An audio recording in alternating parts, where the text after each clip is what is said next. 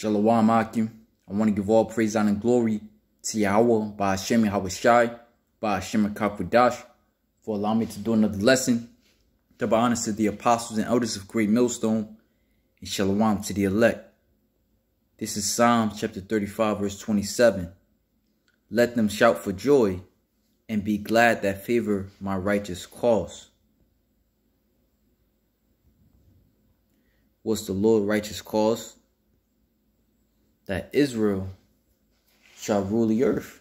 Israel shall overcome the wicked, the elect of Israel, that is. And the heathen are going into slavery.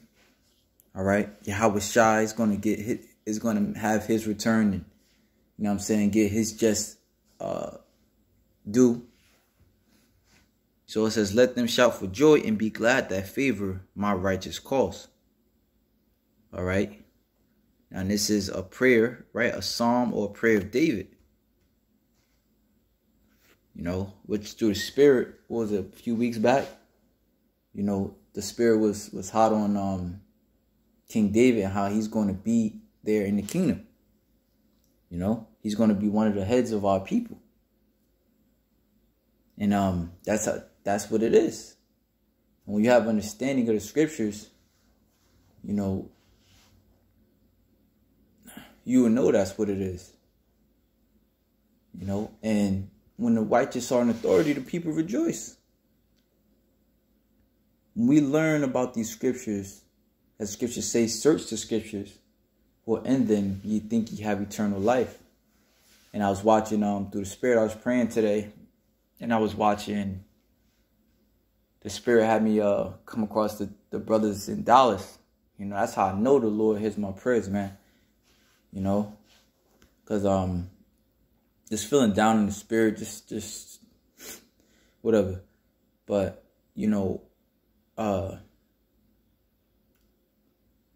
came across the brothers' videos, and they were going into just the pure magnificence of King Solomon's reign, and how that's not even an inkling of what we're going to receive. You know, and these are things to keep us going.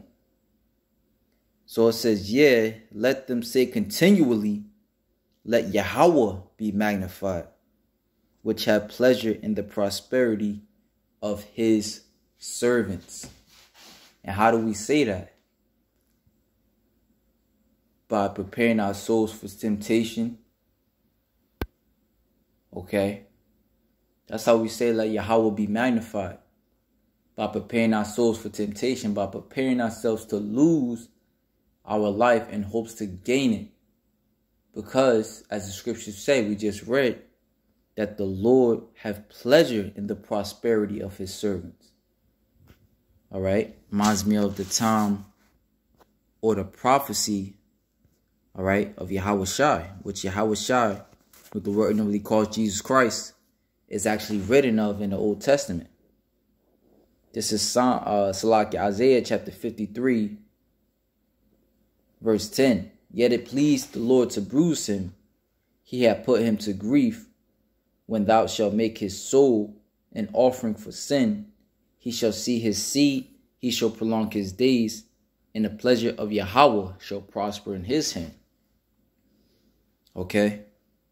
So, by taking yourself out of the picture, you know that even the elder Yatazaki, I did the lesson, going into the scripture, when the Lord told Satan, have thou considered my servant?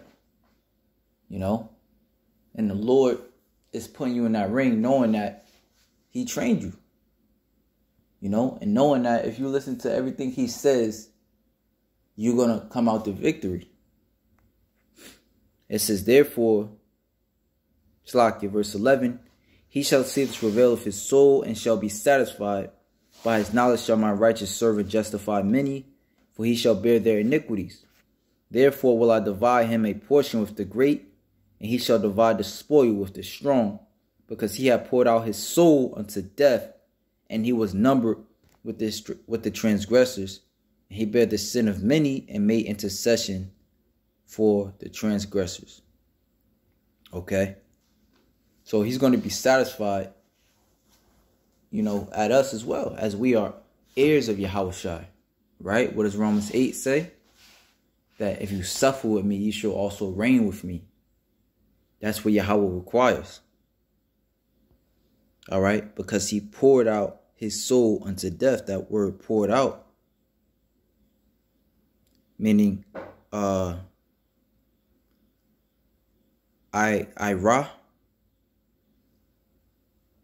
All right? Destitute, empty. You laid it all on the line for the Heavenly Father, Yahweh Bashim Yahushua. You lost it all. This is the book of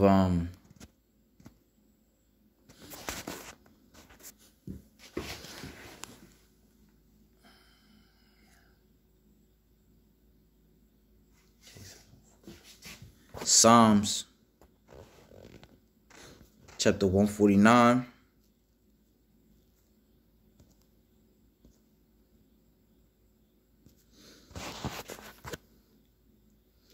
Verse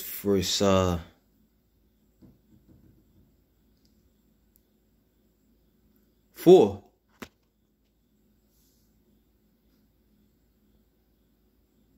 For Yahweh taketh pleasure in his people. He will beautify the meek with salvation. So that's plain to the point. The meek meaning the humble, those who bow down to his will. All right?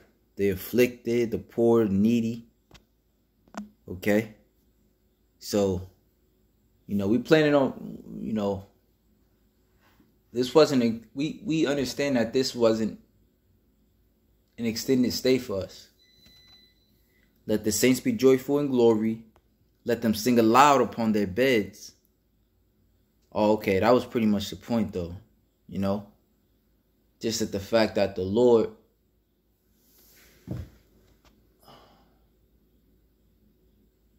taketh pleasure in the prosperity of his. All right? If you endure chastisement, he dealeth with you as with sons. So with that, shalom to the elect.